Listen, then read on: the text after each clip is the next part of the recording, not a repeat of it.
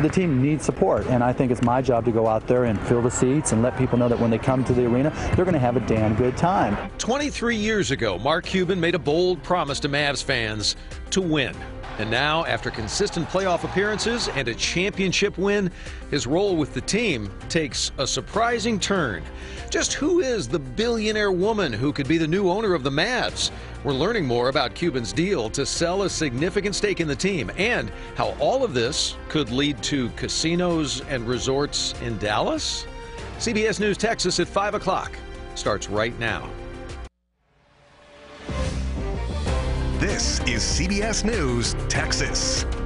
Boy, gaming in Texas has long been on the minds of some. A lot of people have been opposed to it along the way, too. Interesting what the future holds. Thanks for joining us at 5. I'm Doug Dunbar. I'm Nicole Baker. It's honestly what every fan, especially Mavs fan, are talking about right now, the change of hands and ownership. Mark Cuban, as we've told you, set to sell his majority stake in the Dallas Mavericks to billionaire Miriam Adelson. Our Jet Beecham and Steve Pickett both live with us today. Team coverage on the potential deal because it hasn't been consummated. But let's talk about what this could mean for North Texas. Jet, let's begin with you. The Adelson family specifically, they confirmed it. They're on record now saying, yes, we're working toward a deal here. What specifically are they saying? Yeah, after nearly 24 hours of reports and speculation, the prospective buyers of the Dallas Mavericks, Miriam Adelson, and of course the Sands family that owns the casino, confirming today that they intend to purchase a majority stake in the Dallas Mavericks franchise from owner Mark Cuban. Adelson and her son-in-law, Sands Corporation President and COO Patrick Dumont, released a statement today saying, in part, the Adelson and Dumont families are honored to have the opportunity to be stewards of this great franchise. Through our commitment and additional investment in the team, we look forward to partnering with Mark Cuban to build on the team's success and legacy in Dallas and beyond. The goal is to win and to have a team that proudly represents the greater DFW area and serves as a strong and valuable member of the local community. We believe that with this partnership and our commitment to the team, the community, and the fans, the future is bright for the Dallas Mavericks. Now, of course, reaction has been swirling, whether it's on social media or in person, since this news dropped really on Tuesday. Of course, we spoke to fans out here at the AAC to get their perspective on Mark Cuban sharing that majority stake. I was definitely shocked. I feel like Cuban is a die-hard Mavs fan. Again, just like you said, he is at the games, he's side by side by the players, gets to know them, seems to have a really good bond with them. So it's definitely a shock.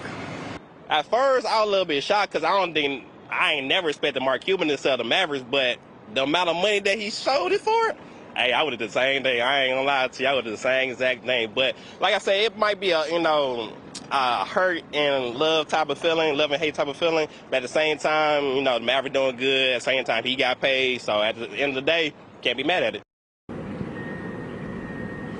Now, the Adelson and Dumont families are hoping to complete this purchase by the end of 2023. While Mark Cuban is expected to maintain operational control, the families are expected to be governors and owners now of the franchise, guys.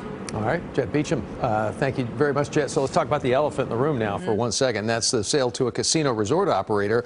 This includes a whole lot of talk of a new arena, but that could be attached maybe to operations that we know are currently illegal here in the state of Texas. Yeah, so there's a lot of questions around this. Our Steve Pickett is picking up our team coverage from the AAC as well. And talk to us more about the casino resort being part of this deal, Steve.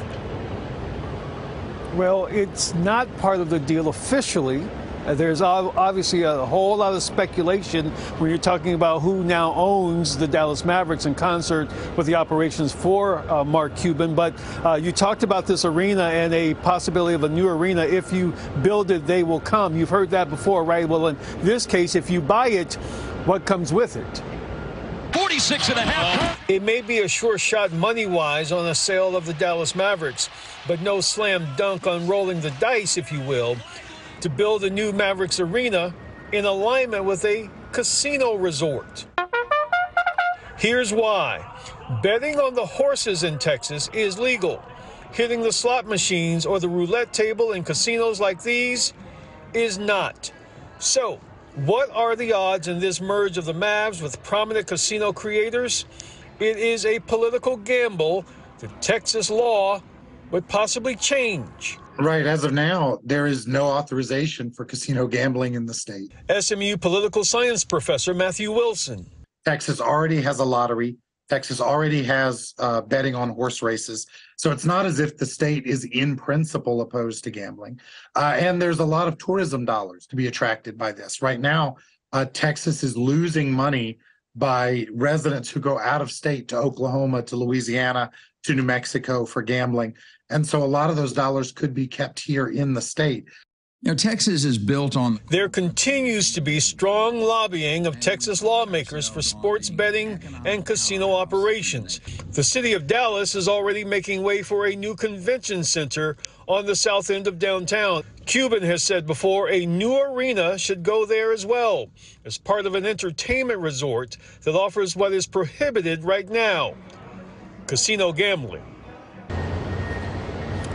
And one big voice in this state against casino gambling is the lieutenant governor of this state, who has faced time and again legislative offers to provide it, and he has shut it down. You heard the voice, a quick hint of the voice from the former governor of this state, who is now a lobbyist for sports betting, online sports betting for the state of Texas. We asked the city of Dallas, Visit Dallas, the tourism arm of this city, any reaction to this talk of not only this sale, but what happens for the city of Dallas. The only quote we received was from Visit Dallas, and I want to make sure I get it right and read it to you. It says they support investment in attractions that will surely draw visitation to the city.